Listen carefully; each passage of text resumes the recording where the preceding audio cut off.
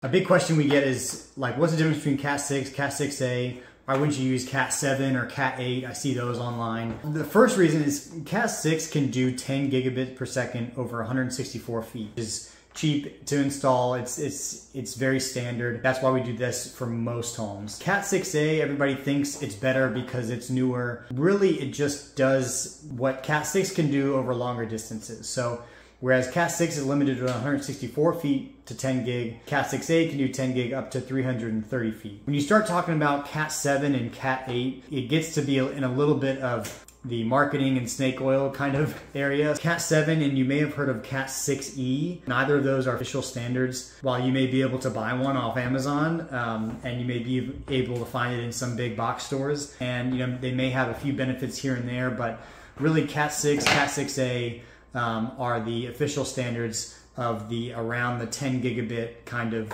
speed. Cat8 is an official standard from IEEE. It's the official successor to Cat6a. The sequence would go Cat6, Cat6a, Cat8. But really, Cat8 is limited to 25 gigs over 100 feet. And so if you're thinking, okay, this is 10 gigs over 330 feet, Cat6a, Cat8 is 25 gigs, but it's only over 100 feet. And we find that most runs get pretty close to 100 feet, and they're frequently longer than 100 feet, even in residential. Cat8 can also do 40 gig over 78 feet. That's great for short distances, very short runs. Patch cables, for example, connecting two switches together is great. Cat8 is starting to get to the point where, for very niche applications where you have to have copper or you don't have the infrastructure ready for fiber yet, you start to get where the jump between Cat6a and Cat8 is not worth it. You just jump all the way to fiber. And so that's what we usually tell our clients is Cat6 for most runs,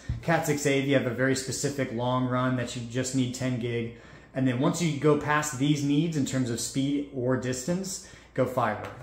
It's getting cheaper. It's sort of where the industry is going. More devices will accept fiber. And so that's sort of the big jump from category cable or copper to fiber. In general, the rule of thumb is once you get past Cat6a, jump to fiber.